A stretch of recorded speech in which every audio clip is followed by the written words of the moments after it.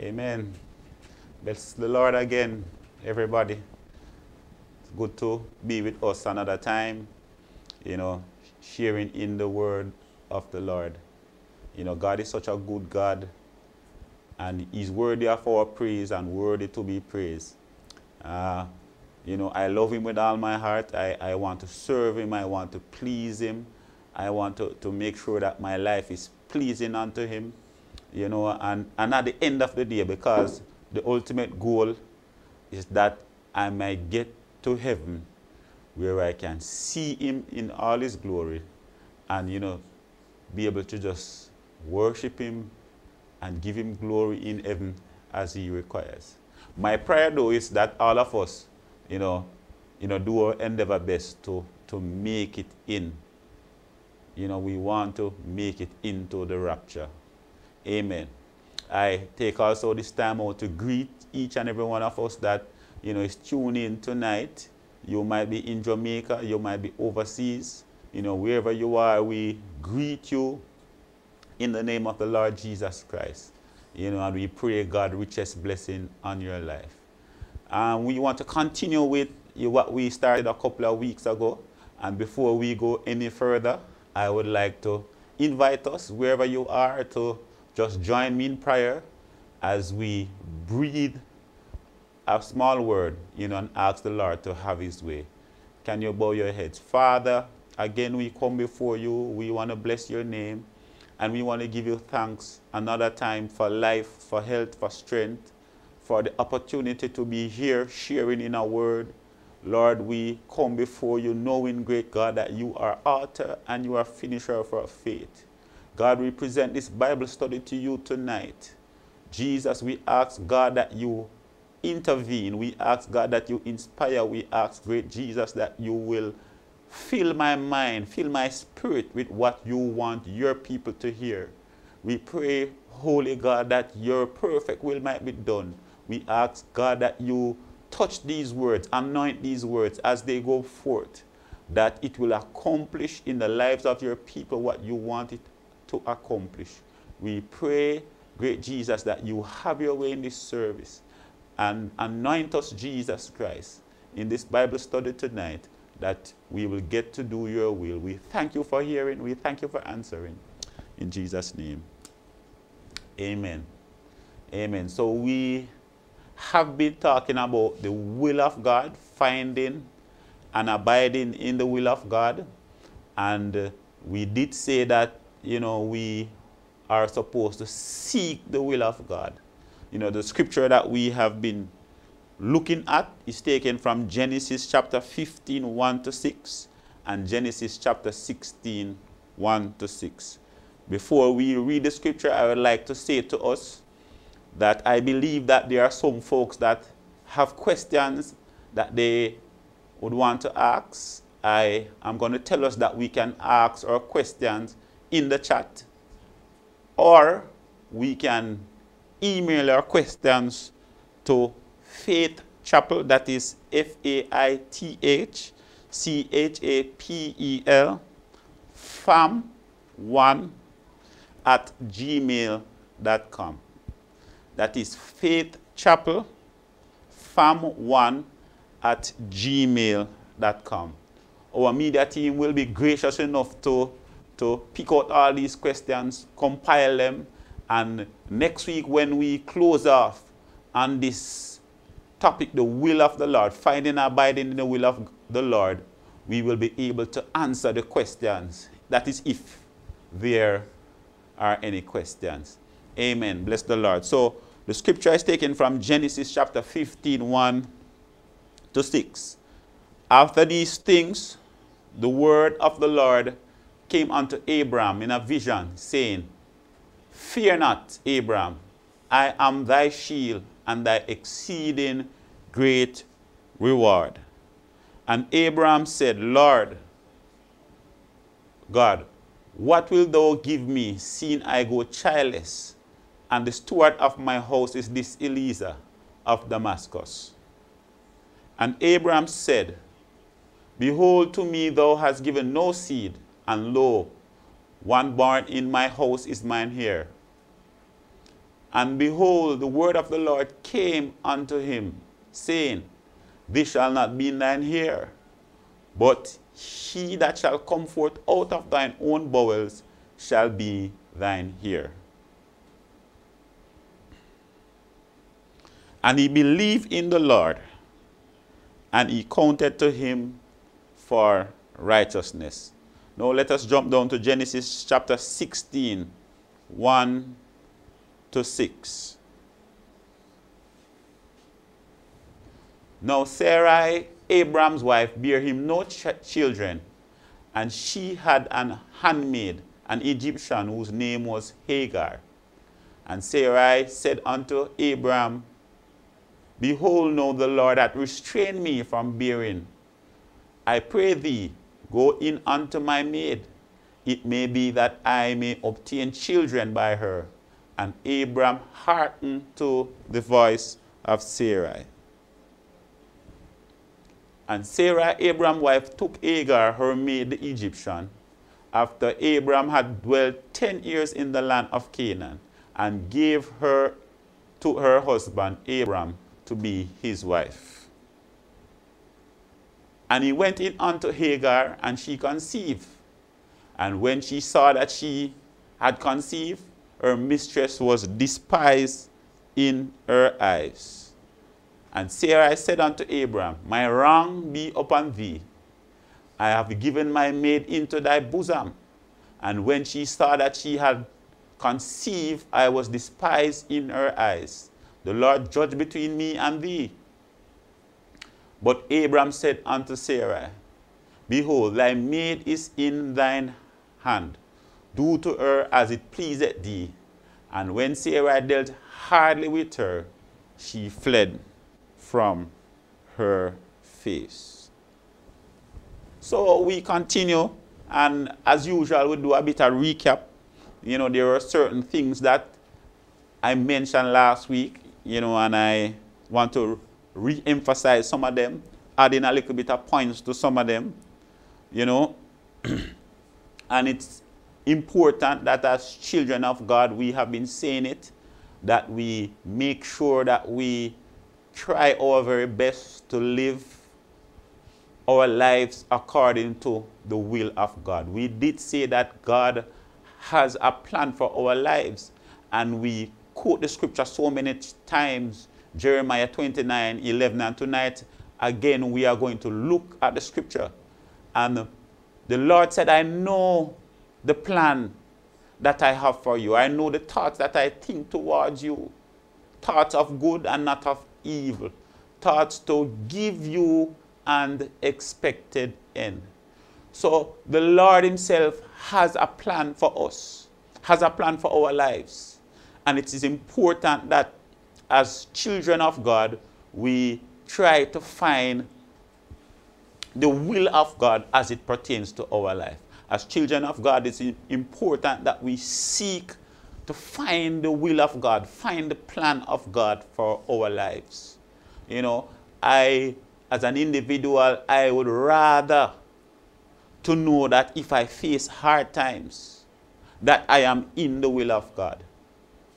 I do not want to make my own decision and go through the repercussion, go through some penalties, so to speak, because I made my own decision. I would rather to know that I did as the Lord instructed me to do. And if bad times come, bad times come. But I do not want to do my own will, and then bad times come. And I said, Lord, if I knew, I would have followed your will. When you find yourself in the will of God, when bad times come and troublesome times come, and you know that you are in the will of God, you have a certain confidence to know that, look here, I am in the will of God, and anything happen, I am in the will of God. For example, as married folks, when we know that we are in the will of God and bad times come, we can look beyond the bad times and say, look here, I know that this thing can be fixed. I know that God is going to fix this because I am in the will of God. Then There has to be a willingness doing on both parties to fix it. But at the same time, when you are in the will of God, there is this confidence that God is going to fix it. God will come through and God will work it out, because, you know, I have not gone off a tangent and do my own thing. So it's important as children of the Most High God that we do our endeavor best to live to please Him, live according to His will. If God is in control, and if God knows our beginning from the end, and He designed a pathway, He designed a plan for us, wouldn't you want, knowing the greatness of God, wouldn't you want to make sure that your steps are aligned within His plan? I would want to make sure. You know, it's a terrible thing to fall in the hands of God. And I do want to make sure that my steps are ordered by the Lord. We said last week that the key to discovering the will of God as it pertains to our lives hinges on two things. One, and this is a desire for you to live to please God and not yourself or anyone else. The second key, we said, is our ability to understand the nature and purpose of God for our lives, which is found in the book of Jeremiah 29:11. When we look at one, the desire for us to live our lives to please God and not ourselves or anyone else, it is extremely important if we are going to do the will of God, if we are going to seek Him, find His will, and abide in His will. It's extremely important then for us, bless the name of God, to live our life pleasing to God and not to anyone else, nor to ourselves. Abraham knew God's plan. When God called him in Genesis, Genesis chapter 12, God told him His plan.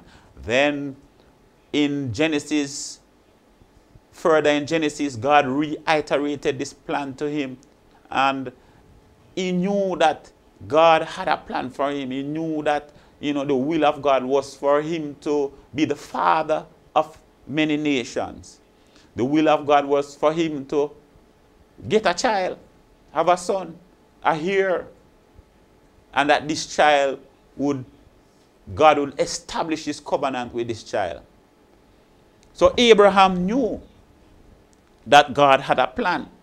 But Abraham, in wanting a child so much, was willing to try what was suggested to him by his wife. And the Bible says in Genesis chapter 15 that we just read, that Abraham took Hagar, Genesis chapter 16. Abraham was given Hagar by his wife, and he took Hagar and he went in unto her, and a child came. The union brought forth Ishmael. Ishmael was the son of this bondwoman after the will of man. And that is very important.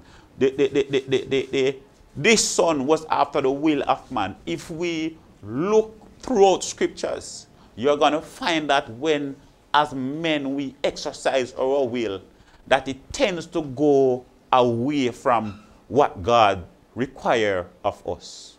Oftentimes, when man made the decision, and our decision is an expression of our own will. And when men make their decision, you're going to find, if you go through scriptures, that oftentimes the decision is far away from what God wants it to be. So the Bible says that in Genesis, that Abraham wanted to please his wife. He wanted to please himself. And because of this, Abraham took the bondwoman for a wife, and they bare a son, and his name was Ishmael. And hear what the Bible says in Genesis chapter 16:12 about Ishmael.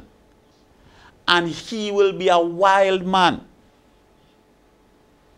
His hands will be against every man, and every man's hand against him. And he shall dwell in the presence of all his brethren. This son of the bondwoman, the Bible says that he will be a wild man. His hand will be against every man. The descendants of Ishmael are wild people according to the Bible. These are Arab, and these Arab men are against every man, and every man's hand is against him. And it is the Bible that is coming from. Isaac, on the other hand, was the son of a free woman after the will of God. I want us to note the two passages clearly, that the will of man produced a son, and this son was of a bondwoman, and the son would be wild, and his hand would be against every man, and every man's hand against him. But here we know the Bible talks about the son that is after the will of God. And God himself said in Genesis 17 and 19, and God said, Sarah thy wife shall bear thee a son indeed, and thou shalt call his name Isaac, and I will establish my covenant with him for an everlasting covenant, and with his seed after him. So though the will of man, wanting to please himself, wanting to please his wife, went in and produced a child, God was still not willing to establish his covenant with this son. It's important then, as people of the living God, that we do our endeavor best to abide in the will of God, find the will of God, abide in it. In Matthew 16:24, the Bible speaks of Jesus talking to his disciples, and he said this, if any man will come after me, let him deny himself, take up his cross, and follow me. In other words, let him totally deny himself, or let him disown himself, take up his cross, and follow me. You cannot please yourself and please God at the same time. If you want to please God, you have to disown yourself. If you want to walk in the will of God, you have to disown yourself and make sure that you are completely sold out to him. We must remember, and we said it last week, that we must remember that there is a law within our members, that when we want to do the will of God, something presents itself that would have us to go against the will of God. Paul puts it this way, when I would do good, evil presents itself.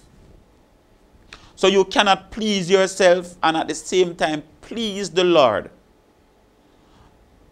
Because Isaiah 55 verses 8 and 9. So we are saying to us that there are two things that will help us to understand the will of God, to identify the will of God as it pertains to our life. One is that we have to deny ourselves. We cannot please ourselves. We cannot please anyone else and at the same time please God. So we have to please God, and then everything else takes second place. Isaiah 55, 8 to 9. It says, my thoughts are not your thoughts, neither are your ways my ways, saith the Lord. For as the heavens are higher than the earth, so are my ways higher than your ways, and my thoughts higher than your thoughts. So it might be that we think that we are in the will of God. But just when we think that we are in the will of God, it might just be that we find out that, look here, you are not in the will of God. God wants us to please Him. God wants us to find His will and to abide in His will. And if we are going to do that, we have to remember that His thoughts are higher than our thoughts. So when we think that, yes, I am in the will of God, it might not be. And before we close off, we are going to look, because though we mention that David prayed, and in each instance God answered him, we are going to find out that there are times when we pray and ask God and say, God, what is your will? We are going to find out that there is no answer coming forth. We are going to find out that sometimes the answer takes so long. And then we are going to look at the importance of faith in finding the will of God. Sometimes we're going to have to just move by faith. And while we move by faith, we see God opening the door. But we have to remember that His thoughts are not our thoughts. Neither are His way our way. Because as high as the heaven is above the earth, so are His ways and His thoughts higher than our ways and higher than our thoughts. So we cannot please ourselves. We cannot please anybody else. We must please God if we want to discover His will for our life. And Abraham pleased his wife. Abraham pleased himself. And he brought forth the son of the bondwoman. The second key to discovering God's will is our ability to understand the nature and the will of God for our lives. The Bible in Jeremiah 29 verses 11, we should hug up this scripture as people of God. It says, for I know the thoughts that I think towards you, saith the Lord, thoughts of peace and not of evil, to give you an expected end. I want you to read it one more time. For I know the thoughts that I think towards you, saith the Lord. This same God that created the heaven and earth, He said, and He's saying to you through the scriptures, I know the thoughts that I think towards you, thoughts of peace, not of evil, to give you an expected end. We quote the scripture many times, but are we aware that the key to knowing God's will for our lives lie therein? He said, I know the thoughts that I think towards you. So irrespective of what you do, what you don't do, how far you deviate from His will, how far you deviate from His plan, or how messed up we think we are, His thoughts, is the Bible, you know, His thoughts towards us will never change. It is always thoughts of peace. It is always thoughts to prosper us. It is always thoughts to give us, irrespective of what we do. Very important, because as we go down further, you are going to realize how important the scripture is to everything. Irrespective of what we do, His thoughts towards us will never. It is not like us. That boy will have a friend and the friend does bad. And even as Christians, our thoughts toward that person change. The plans that we have in regard to that person change. I want you to know tonight that God is not like man. He's not a man that he should lie, neither the son of man that he should repent. And if he says that he's going to do it, then he's going to do it. He said that his thought towards us are of peace, and this peace is peace continually, not of evil. And it is to give us an expected end. What does he mean by this expected end? This expected end is not the end that we expect for ourselves. It is not the end that you expect for yourself. So, oftentimes, you might sit down and you might think that this is what you want to accomplish out of life. You see yourself up on the hill looking down, you know, especially in the nights, looking down at all the lights, looking on the beauty. And you see yourself with a car, you see yourself relaxing and you're dying a nice, peaceful death. But this end that God is talking about is not the end that you think. This end that he's talking about is the end that he thinks of, that he desires for you. This end that he designed from before the foundation of the earth. For you, this is the end that he is talking about. It is according to the end that he has ordained for you. To get a better understanding of this, we need to look at Romans chapter 8, verses 28 through to 30. And we know that all things work together for good to them that love God,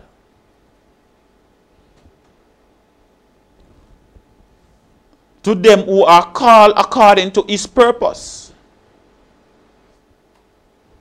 For whom he did foreknew, he also did predestinate to be conformed to the image of his Son, that he might be the firstborn of many brethren.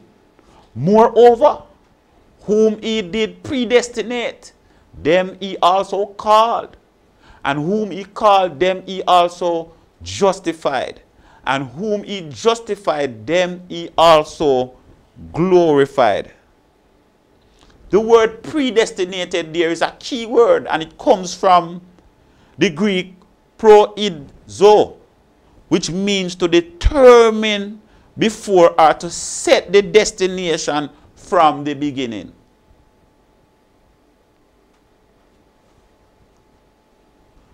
For Jeremiah the prophet, the destination was set for him to be a prophet to the nations. In the same way, there is an end. This end for Jeremiah was for him to be a prophet to the nation. God has set an end for your life. And all his thoughts and expectation concerning your life are towards making that end come to pass. The decisions that you make might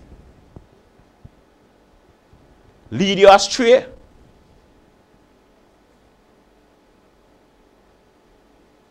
Might cause you to turn your back on him. And even when folks are in their backslidden state, and God knows that some folks not going to make it back, his thoughts towards them remain the same. His expected end towards them remain the same. And this is just the kind of God that we serve. When we recognize that all God does for us, and all the time he spent leading us, bidding us through the Holy Spirit, it is so that the plan that he has for us can be fulfilled in our lives. Knowing this, it must stir us. Stir something inside of us that would make us want to do the will of God. irrespective of what we do. It doesn't change God's plan. Doesn't change his thoughts towards us. Even when we hurt him, we sin against him. What kind of God is this? Even when we do wrong, his thoughts towards us will not change.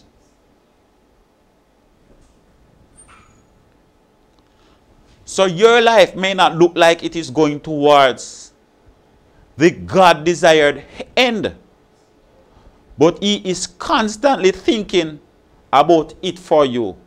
Do you know that when God looks at your life, the thought that occupies his mind towards you is what?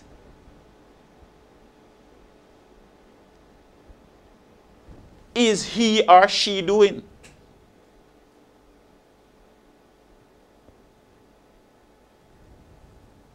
Why don't he or she submit to my will? What else is there must I do to get them to submit to my will? God wants us having this plan for us from before time began. He wants us to walk in his will. The key to understanding the will and the purpose of God for our life lies in the scripture. I know the thought that I have for you, the plans that I have for you. Thoughts to give you an expected end.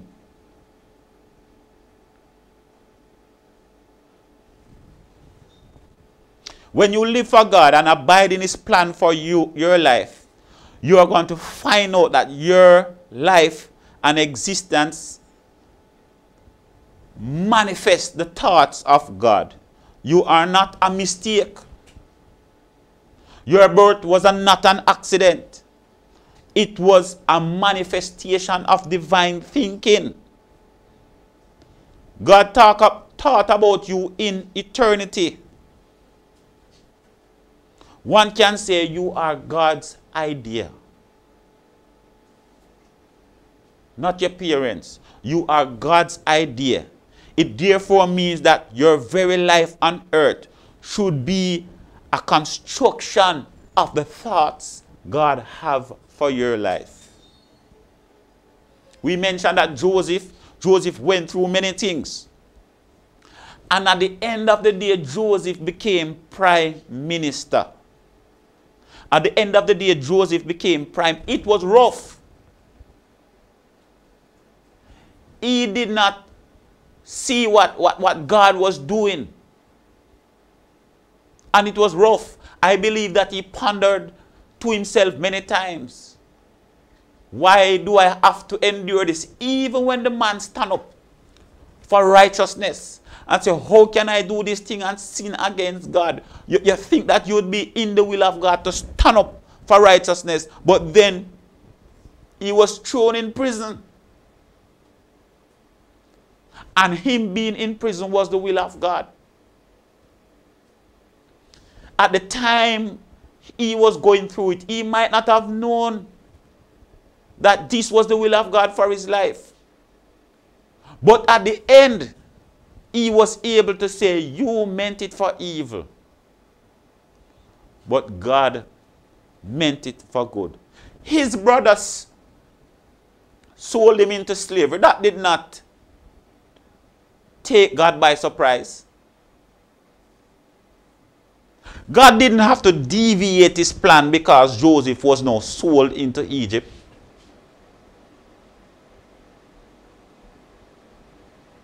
But it was God's plan for his life.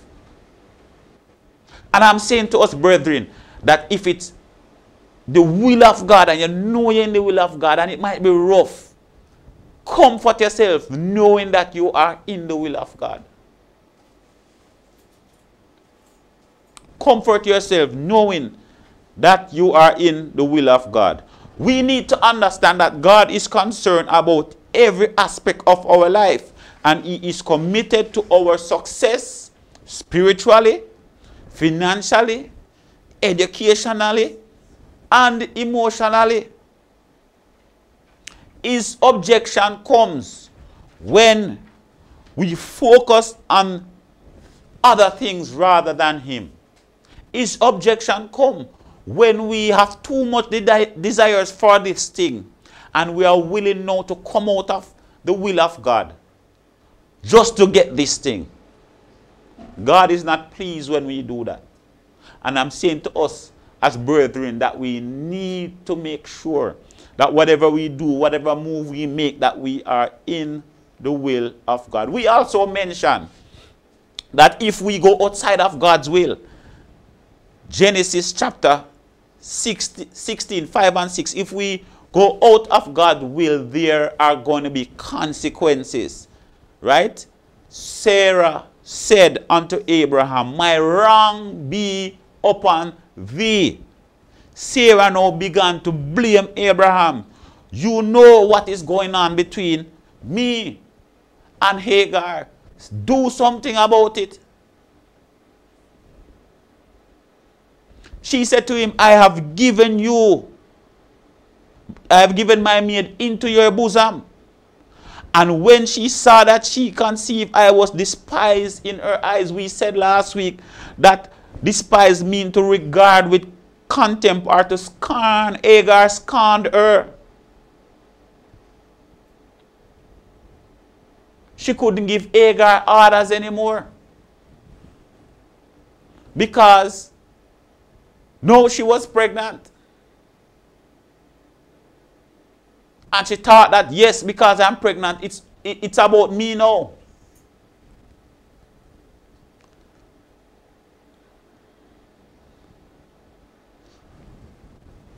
So we said last week that there was ongoing arguments that was taking place in the house. Abraham made the decision. His wife came up with the idea, told him, and he made the decision and said, yes. Abraham did not go to God and say, Lord, would you have me to do this? So that is why we said earlier on that you can't please man. We have to please God. And if we get a suggestion as individuals, we have to know how to go to God to say, God, is this what you would have me to do? And let me just say this. Right now, I am in the process of, doing some business and going through the lesson. I am very fearful. I'm very, very fearful because it looked like it's not working out. But I don't want to make the decision by myself or off my own will. I want God to lead and God to direct. And I am praying. Say, look here, God.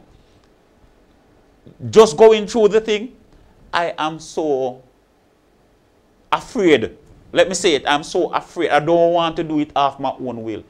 Look here. I'd rather to know that I make the decision according to the will of God. Go through some rough times than to make the decision of myself, and then the rough times that me go through now, I say, boy, look here. Why me never follow the will of God? So Abraham made the decision, and then he had to live with the repercussions. So we said that there was argument between them. Swearing now took place in the house. And here what verse 6 said. And when Abraham could not take it no more, verse 6 says, but Abraham said unto Sarai, behold, thy maid is in thine hand. Do to her as it pleaseth thee. And when Sarah dealt hardly with her, she fled from her face. Sarah was so hungry that when she dealt with Hagar, Hagar fled from the house. What transpired in the house was a direct result of going outside of God's will. I put it to us, brethren. Sarah told Abraham, let us do this. And when it was done, it caused argument. It caused swearing. Sarah deal with Hagar harshly. This maid that she had for years. Oh, glory. Because of this, she now deal with her harshly. Probably the maid didn't even know this side of Sarah before. Abraham got frustrated and said, look here. She's in thine hand. Do with her as you feel, please. And I told us that this is where the burden comes from. This is where my treading of walking this life, of doing business, of doing everything, of living comes out, because I want to make sure that I'm in the will of God. I am saying to us as saints tonight that a lot of things that we go through as saints is as a direct result of us disregarding the will of God and doing as we please. The Holy Ghost prompts us. The Holy Ghost talks to us. God himself talks to us through the words, through the preacher. But yet our minds are made up. And we go against, oh glory to God, the will of God. And some of the things that are happening to us, some of the things that are happening in our house is as a direct result of us going outside of God's will.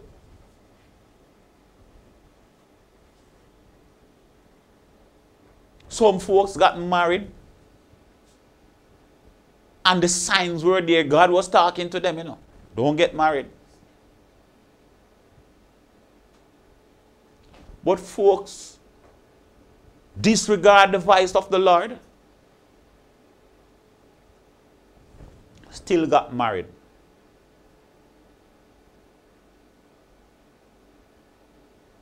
Some folks migrated because the grass is sound like the grass is greener on the other side. Right now, even because of COVID, a whole lot of people want to come back to Jamaica, you know.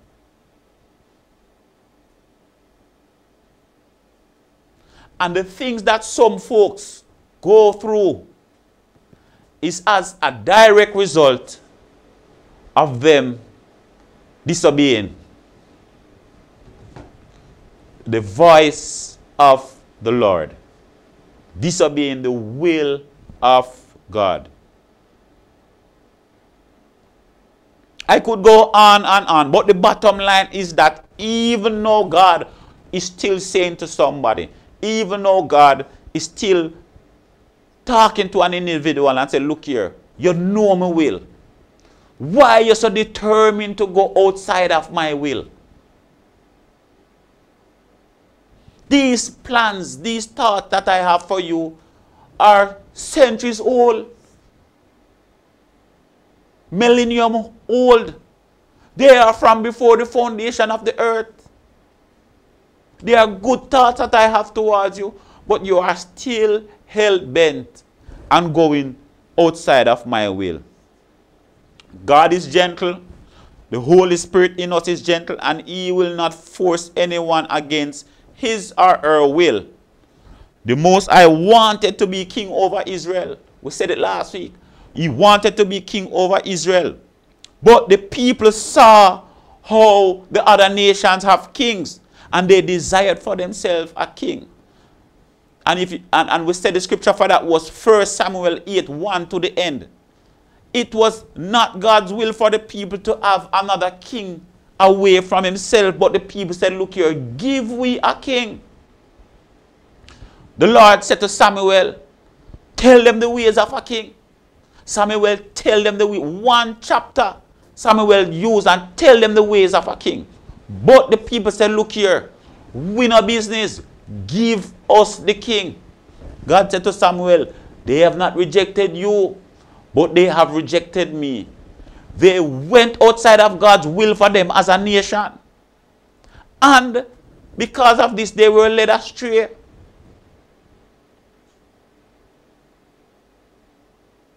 They were rooted out of their lands. Their lands were left in ruins.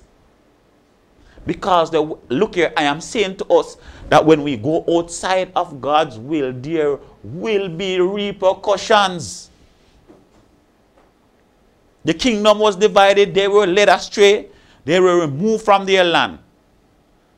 David also in 1 Chronicles 21, 1-4. The Bible says that Satan stood up against Israel. Look here. And finding the will of God will not always be easy, because Satan will stand up in your way and he will stand against the will of God.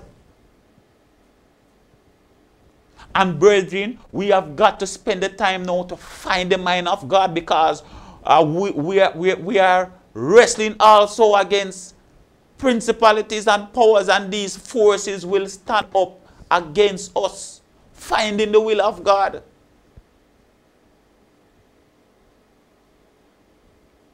And we have to spend the time.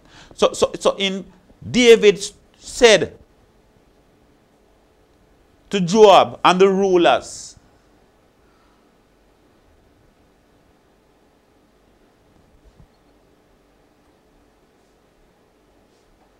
rulers of the people, go, number Israel from Beersheba even to Dan, and bring the number of them that I may know it.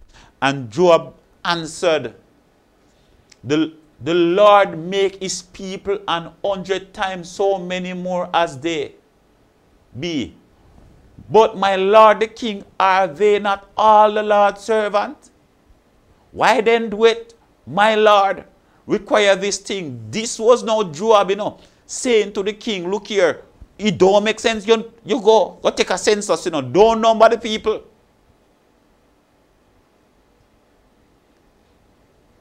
Why he will be? Because to trespass Israel.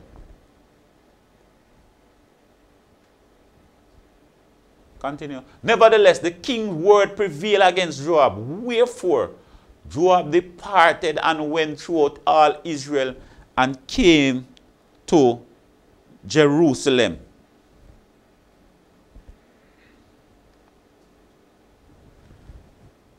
This should not have been, because God said, and we read it earlier on, God said to Abraham, look here, I will number your seed will be numberless, they will be innumerable. He said, go out, look up underneath the heaven, tell me if you can number the stars.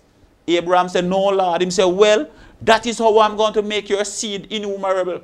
So David now trying to count God's people was an error, was a sin. And let me point out to us, starting from right here now, that when you go outside of the will of God, it's not a soft thing. It's sin with sin when we go outside of God's will for our lives. So David numbered the people.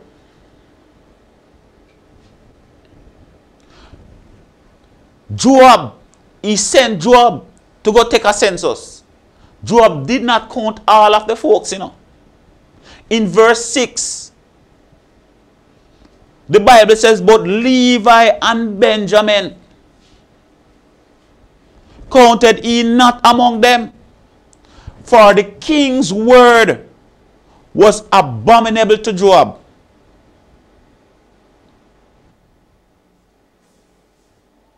But Levi, and this, he got a command from the king. And because the king's word was abominable unto him, he did not count Benjamin and Levi. And he went to David and he gave David a number. David didn't even get the true number. But for doing this, God was displeased with David and he smote Israel. I am saying to us that when we look at the word of God, we need to fear, we need to tremble. Because if we go outside of God's will, God is going to take action. It might seem all right for now, but God is going to take action. There will be repercussion. And God smote Israel. is after David cry out when he see the angel killing. And God said, what would you have out of these things? He said, look here, I not choosing. I rather to fall in the hands of God. And God said, all right, I will send pestilence among the land. God kill out some folks in Israel because David erred.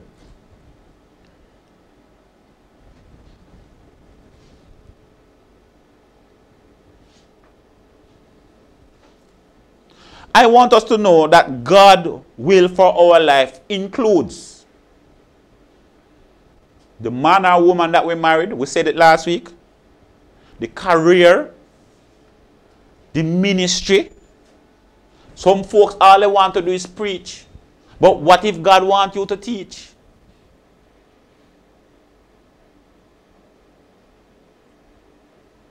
Some folks like some things. But what is it that God wants you to do? You know, God can have you to start out to be a drummer. But what if God wants to move you into teaching His word, into preaching His word? What if God wants to move you now from a drummer to carry you around the country to evangelize? When it comes to ministry, which is extremely important, because some folks, lead me Holy Ghost, some folks, they put the car, they put the house, they put the partner over the ministry. But I want you to understand that seeking God for a ministry is also very, very important. I want you to know that what you sow in the kingdom, God is going to reward you for it.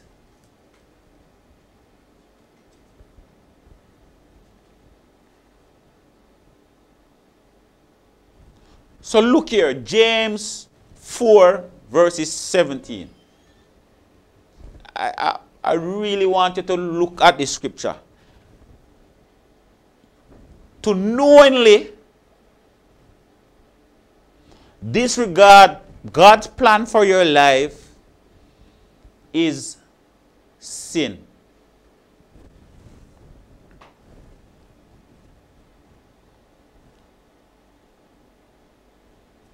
Years ago, doing a bit of self-disclosing now, you might have heard me mention it before also. Years ago, I sought the Lord. 2013, when my co-workers, 2011, 12, 13, when all of my co-workers surrounding me, all of the co-workers, those that I started working with 2007, all of the co-workers just getting through to go to Canada. And there came a fever over me. I'm going to say, yes. My wife was not so enthused. I'm going to say, yes. Canada. I applied. I got the recruiter's number from Canada. I called so much time. I do everything within my power to get through to go to Canada. But at the same time, I was praying and I'm saying, God, look here. Even though I want to go, the money is nice. Because when these guys told me how much they were working, I'm willing to go to Canada. I'm going to try to justify it too. I'm going to say, look here, God, I can go and I can win souls over that side. But I know the thought, I know the plan that I have for your life. And when I prayed, I'm going to say, God, I want to go back to school too, you know. So it's either school or Canada. And the Lord told me in no uncertain terms, go back to school. And going to school was another miracle in and of itself. That is another story for another time. But what I'm saying is to bring us to this point here in James 4 verses 17. Let us read it. Therefore, to him that knoweth to do good and doeth it not, to him it is sin. So can you imagine now, God said to me, go back to school. And I said to God, say, God, yes, but look here now. The grass is greener on that side. I am going to Canada.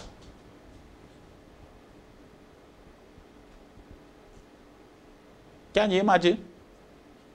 Him that knoweth how to do good, him that knoweth how to do the will of God is good, you know. And we established that from Jeremiah 29, verses 11. Thoughts of peace, to give you an expected end. The thoughts that he think towards us are good thoughts. So to him that knoweth how to do this good, and doeth it not, to him it is sin. So if I had gone and do that thing, I would have sinned against the Lord. So if you know that what you are about to do is not aligned to the will of God, don't do it. If you know that you did not hear from God, don't tell folks that, look here, you hear from God, and I hear from God, and this is, no, you didn't hear from God. You believe that you are in the will of God, which we're going to touch on. But you didn't hear from God. And God has a way of working things out for us when we desire above everything else to know his will. So though our faith will take us down a particular path,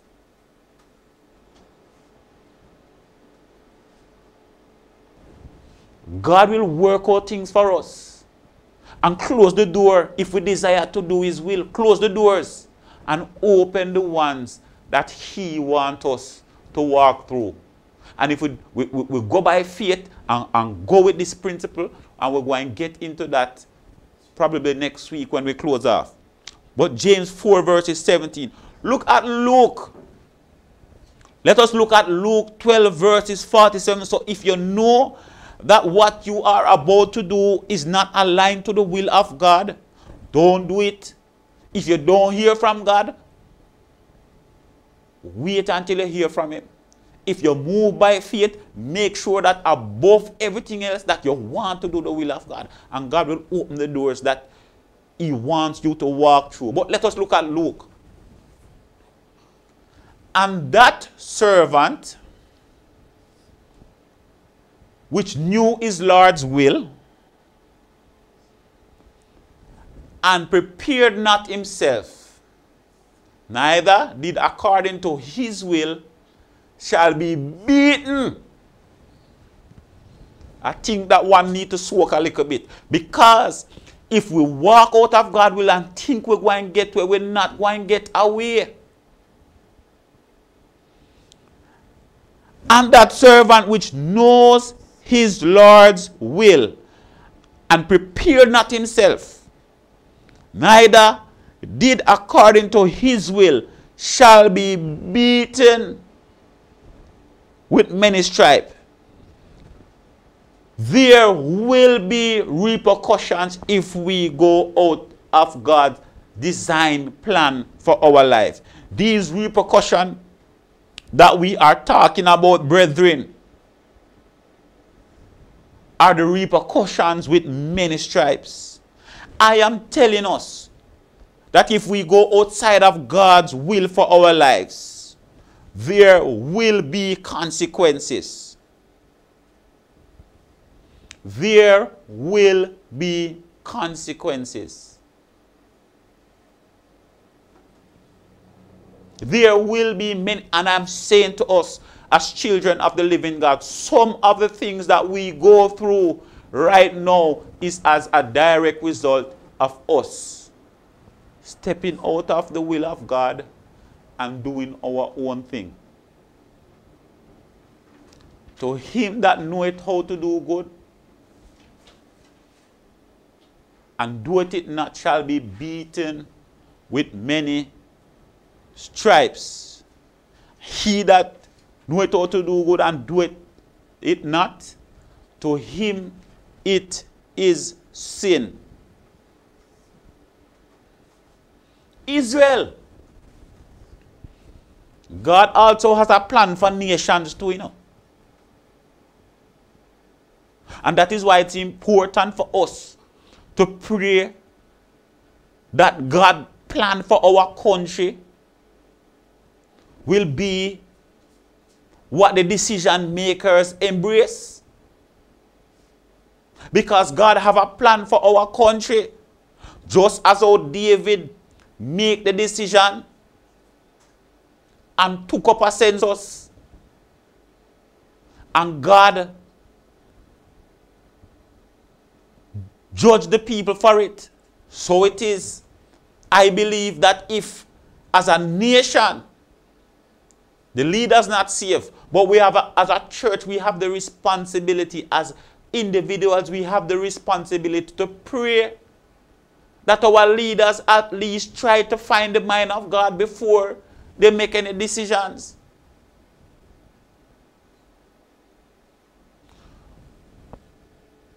When Israel arrived at Kadesh Barnea, which bordered the promised land. Now they left out of Canaan. They left out of Egypt, sorry. And they went on a journey to Canaan. I think this was a couple of days journey. And they were now at Kadesh Barnea, which would border the promised land. They should have just stepped in to the promised land. Talking about the will of God, you know. And if you go outside of the will of God, there will be consequences. So look here. The people, when they came to the land, the border, the Bible says that they sent spies into Canaan. Numbers 13, 18 to 25. The perfect will of God was for them to enter the land immediately after they came out of Egypt. These spies returned after 40 days of exploring the land. 10 of the spies had a bad report. We can't attack those people. They are stronger than we are. All the people we saw were great size. We seem like grasshopper in their eyes. Numbers 13, 31 to 33. Only Joshua and Caleb said, "Let us go at once and possess it, for we are well able to overcome." Numbers 14, 6 to 7. Believing the report of the 10 daughters, the people lost heart and rebel. Like I said, we're going to talk about faith and the will of God. They raised their voices and wept aloud, grumbling against Moses and Aaron, saying, "If we only had died in Egypt or in the desert, why is the Lord bringing us to this land? Only let us fall by the sword." And that is Numbers 14, 1 and 2. As a result of them doubting,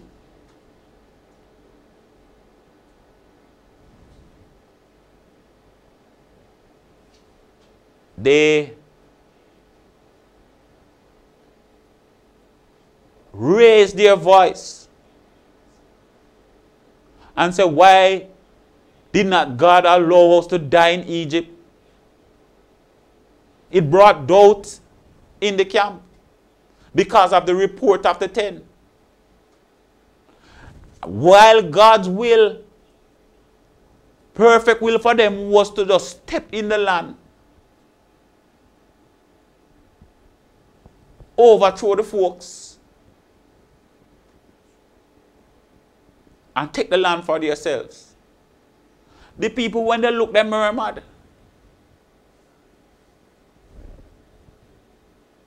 And only 2 of them were allowed to enter the promised land. And for that, God caused them to wander in the wilderness for 40 years. And every folks of that generation died in the wilderness. Talking about repercussion. And only 2 entered the promised land. In Job 10 and 14,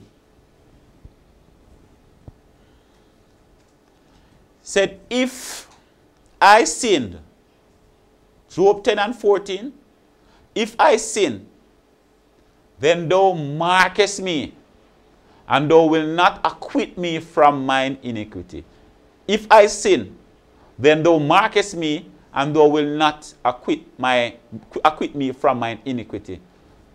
Brethren, if we know how to do God's will and don't do it, it is sin.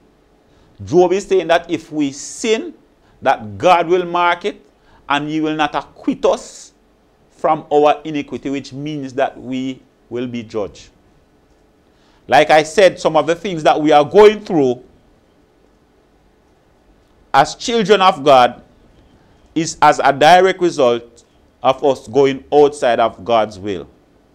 There will be consequences, there will be repercussions, and if we make the decision to go outside of God's will, we have to just deal with what comes. Like I said, I would rather to know that I'm in the will of God, and I can operate with this confidence to know that, look here, I am in the will of God. So anything that is happening, it is because I'm in the will of God.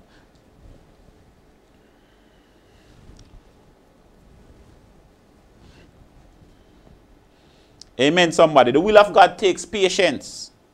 Right? And the Bible says in Philippians 4, 6-7, be careful for nothing, but in everything by prayer and supplication with thanksgiving. Let your requests be made known unto God, and the God of peace, which passeth all understanding, shall keep your hearts and mind through Christ.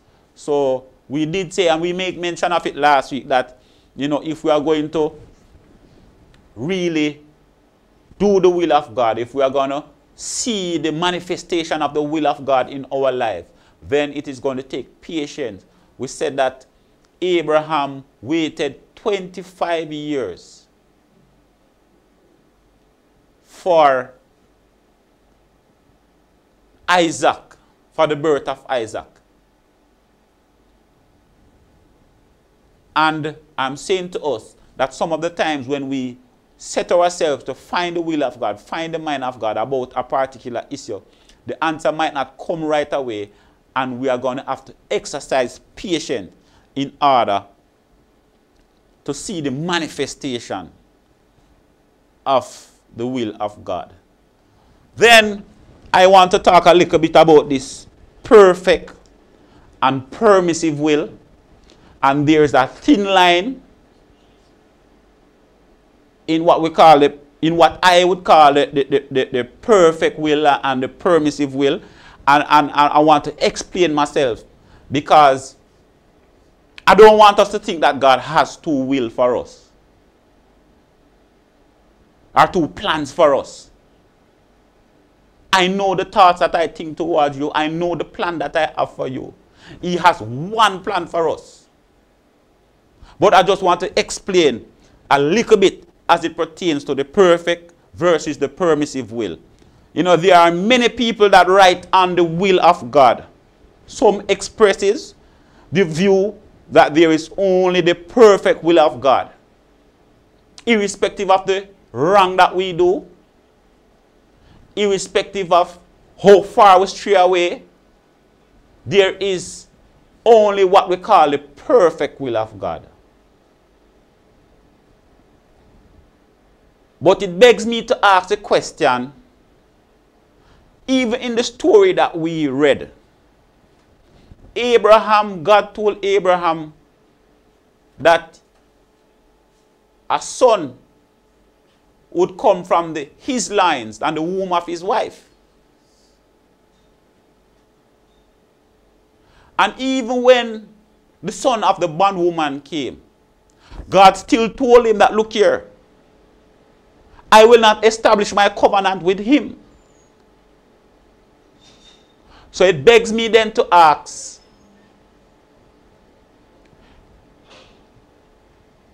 why did not, this son that came, this son of the bondwoman that came, was he a part of the perfect will of God? But let us look at what the scripture says. So there are other folks who write and they express their view that, you know, there is what you call the permissive will, the perfect will, and what they call the permissive will of God. As we have been saying, I want you to follow me carefully now, you know. As we have been saying, God has a perfect will, a perfect plan for our lives. Each and every one of us that comes on the face of the earth, God has a perfect plan, a perfect will for us. His plan that he designed for each of us is from before the foundation of the earth. This plan is like a roadmap. There might be mountaintops and there might be valleys, twists and turns.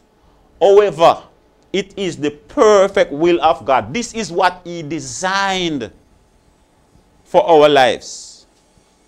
Irrespective of the path that we choose, this is his plan. And we make sure, I made sure earlier on that, you know, we talk a little bit about it, that irrespective of what we do, God has this plan for us. And it is the key for us understanding the will of God for our lives. As it pertains to permissive, permissive mean what you permit. In other words, it is what God allows. What I'm saying here is not that God has two wills for us. He does not have two wills for your life. But we must understand that God has made man free will moral agent. And God is not going to mess with free will. Anytime God begins to mess with free will, it is not free will anymore.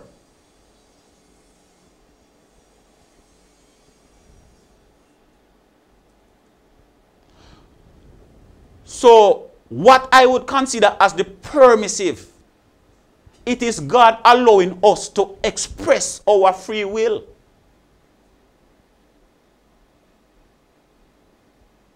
Let me put it this way. If the roadmap that God has for us, this road with the twists and turn, if we were not able to make the decision to take a left turn when God did not want us to make a left turn, then we would not have free will. And because we are made free will moral agents, God permits us to express this will. But it is not that God has two will for our lives. God just have one thing for our life. And this is the same plan, the same thought that he thinks towards us. And that change is not whether you go to the left or you go to the right. God has the same thing in mind for us. So permissive does not mean that you are going to get a lesser blessing. Some folks believe that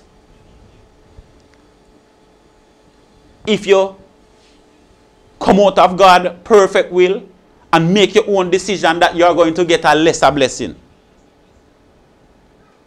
I don't read where the Bible says that he's going to give us a lesser blessing. It's either you're blessed or you're not blessed.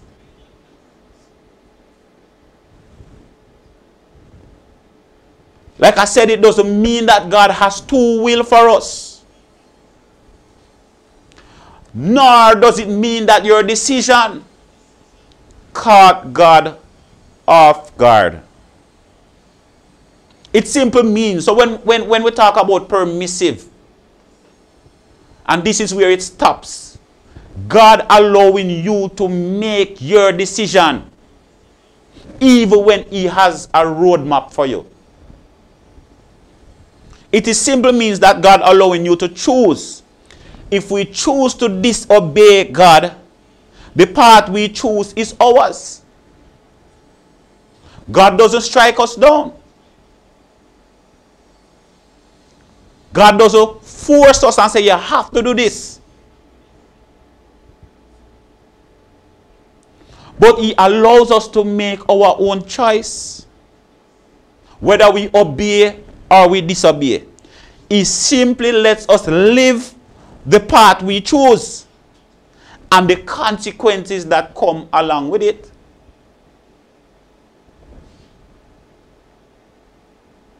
So if we look back at the passage, God promised Abraham that he would be the father of many nations. And we've been saying that.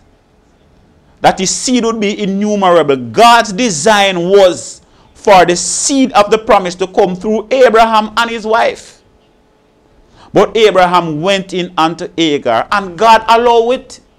God could have said, my will, my perfect will, is for the child to come between you and Sarah. But they made their decisions, and God allowed it. It was not that the decision that Abraham made caught God off guard. Because, and look here, how God work it like this, I cannot tell you. I can just find little things in scripture and I can just tell you how it go. From the beginning, God said, leave your father's house, and I am going to make of you a great nation. I will bless them that bless you, curse them that curse you, and in thee shall all the families of the earth be blessed.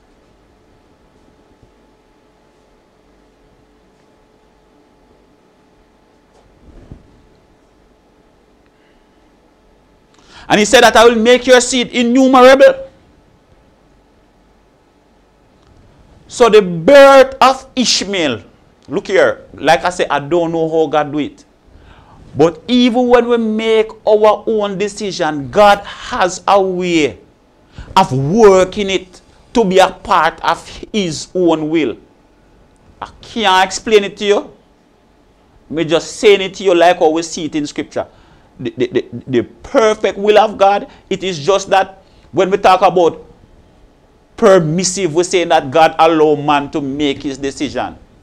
But you making a decision don't mean that you caught God off guard. Because even when Abraham made the decision, look at this. When Abraham made the decision and Ishmael was born,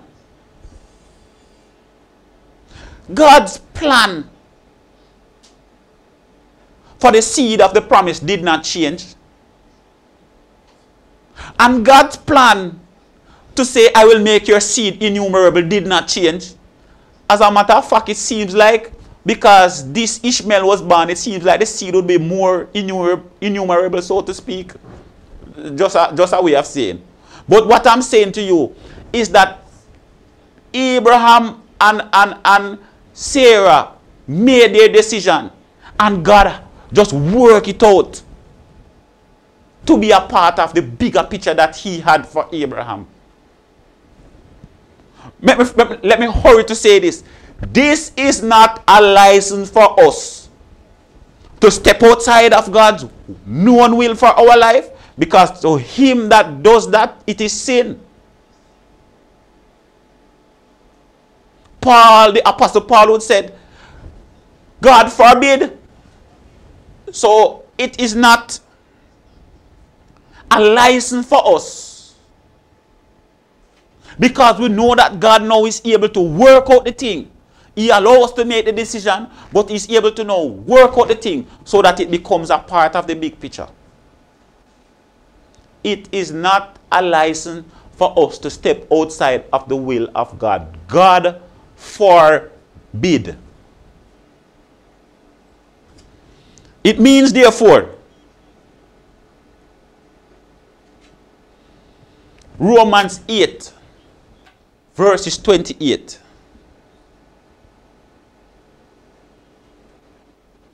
How God works it like this, I can't tell you. And we know that all things work together for good to them that love God, to them who are the called according to his, look here, saints of God. I cannot tell you how God works it like this. I don't know. And that is why some of the writer says God only have one will. But I just want to tell us that God allows us to make our own choice. And that is the only reason why I would consider something as permissive of what he would allow. But God is able now to work everything according to his master plan. So when Abraham and his wife came together and said, look here, we're going to cause you to marry Hagar, and then Ishmael came, it worked together as a part of God's plan. The thing though is that they had to live with the repercussion. And we mentioned some of it earlier on. But we did not mention this one. Let us look at Genesis chapter 21, 8 to 13. And we're going to read this one.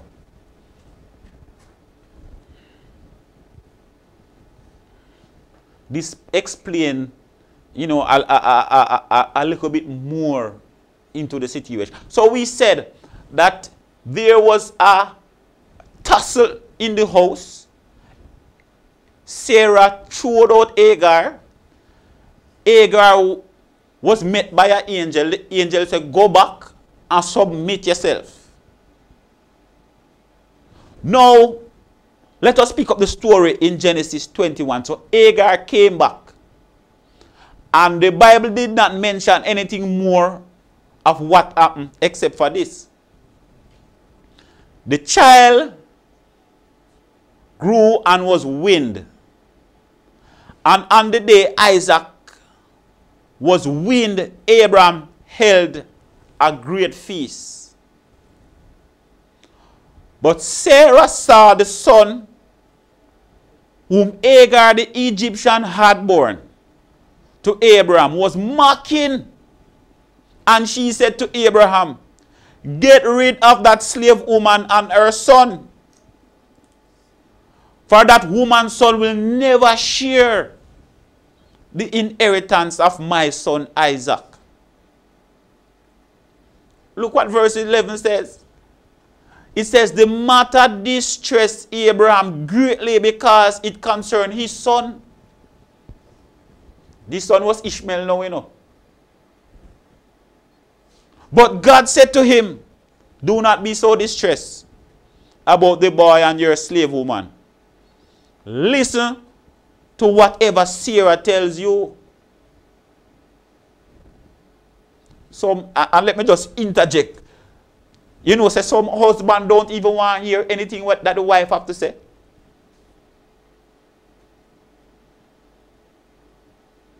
But God tell Abraham here, so look here, listen to what your wife say. Because it is through Isaac that your offspring will be reckoned. I will make the son of the slave woman a nation also.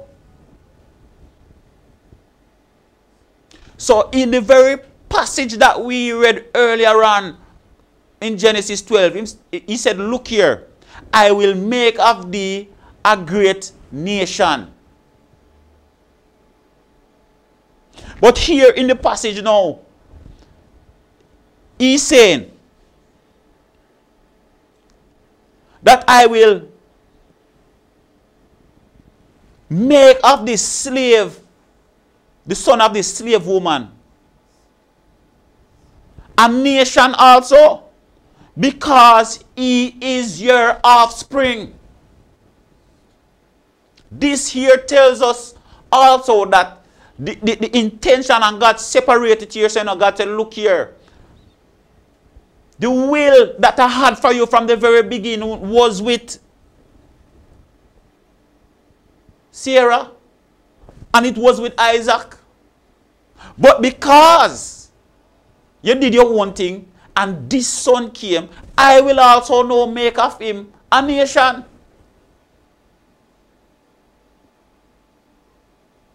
God allowed him. I hope I kind of explain the point a little bit clearer, that folks might understand. So early the next morning, the Bible says that Abraham took water and he took food and he sent them away.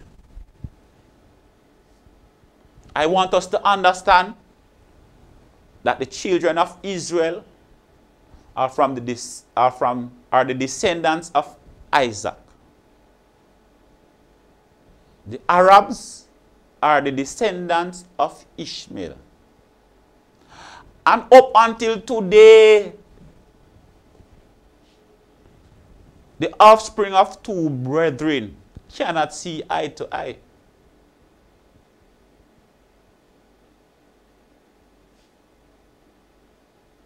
Which is still a part of the repercussions. Because someone stepped outside of God's perfect will.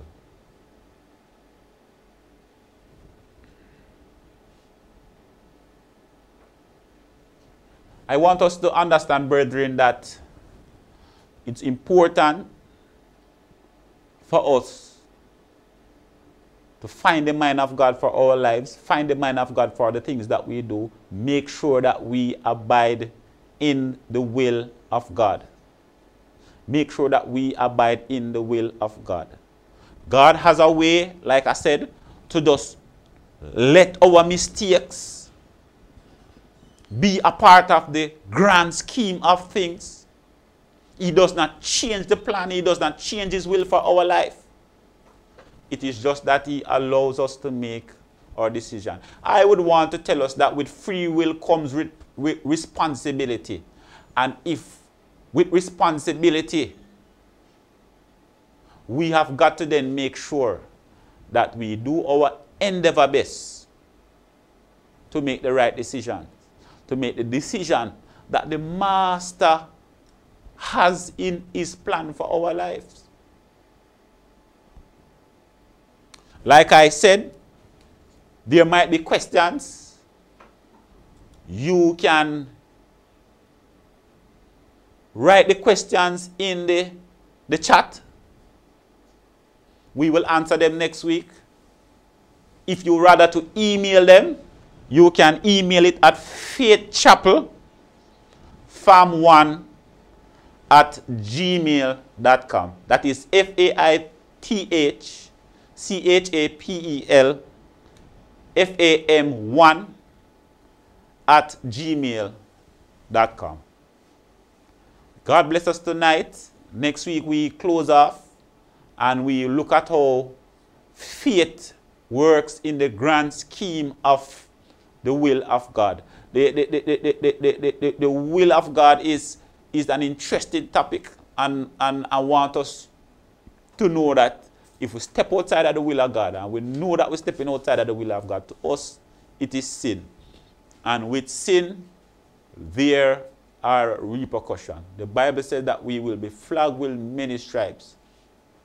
I then implore us, I then encourage us to make sure that we seek to know God's plan and do our best to abide in it. God bless you tonight in the name of our Lord Jesus. Just bow your heads while I pray. Father, we want to bless your name. We want to give you thanks. We magnify, we glorify you tonight. We thank you, great God, for what was said. Lord Jesus, we believe that we have followed your will, and we pray, great God, that these words would have encouraged your people. It would have encouraged both saved and unsaved. We pray, mighty God, for everyone that is tuning in, for that individual who might be going through a real rough time, great Jesus, help them to recognize that even in your will, there are troublesome times. But nevertheless, once we are in your will, we can have this confidence to operate, to move. We pray that you will build their confidence, build their faith, that they can move even though the season is rough. We pray that you will bless each and every one of us that tune in, and even those that will see this lesson in years to come. We pray, mighty God, for our country. We ask you to look at what is happening. The crime, mighty God, it seems as if it's just spiraling out of control. Lord, we ask as your people tonight that you will breathe upon our country again. Great God, that you will restore peace to our land. We pray, mighty God, that the crime and violence, we speak to the spirit, great God, that is, Lord, wreaking havoc, great Jesus, in our communities. Lord, we pray tonight, Jesus, that you will intervene, that you will break the back of the spirit in the name of Jesus. And you will cause some of these young men, mighty God, who the devil has find things for them to do. You will cause some of them, great Jesus, to put down the gun and to find better things to do with their lives. Lord, we pray tonight that you will guide, you will protect each and every person that is called by your name. And we pray and give you thanks. We ask that your will be done in our lives as we desire to do your will. We thank you for hearing today. We thank you for answering. In the name of Jesus Christ. In Jesus' name. Amen. By way of announcement, remember there will be missions prayer meeting this Saturday morning under the tent, starting at 6 a.m. to 8 a.m.